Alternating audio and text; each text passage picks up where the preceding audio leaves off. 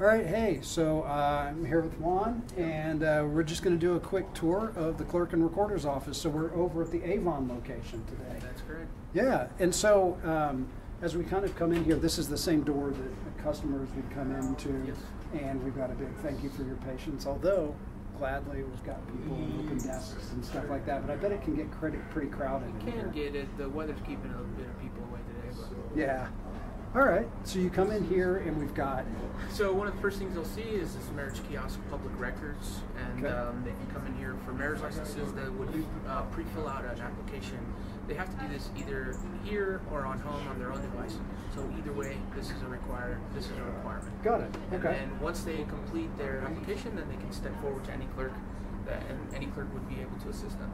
Okay, and usually, since it's such a kind of a small facility, I mean, you get that face-to-face, so there's no number system. They actually just say, hey, who's next? And, okay. Yes, at the moment, that is how we function. It's very, we call it the honor system. Yeah, and everybody files exactly in order when they...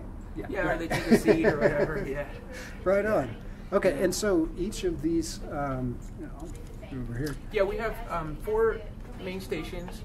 Okay. All clerks are able to do all tasks within this office. Yeah, right on. There are some additional tasks at our office that they would have to go to Eagle for, but we can do many functions here, and we also have a stand-up station over here for some of our staff if they. If there's like an overflow or something like that. Yeah, right. Okay. And back there's our manager's office. We have some storage rooms back here, and this facility has been here for quite a while. I think that they've been functional here for more than 20 years or so. How many people work over here in the clerk and recorder's office? For our clerk's office, we have 4 full-time employees here. Got it. Okay. Yeah, and we have more once in a while when elections.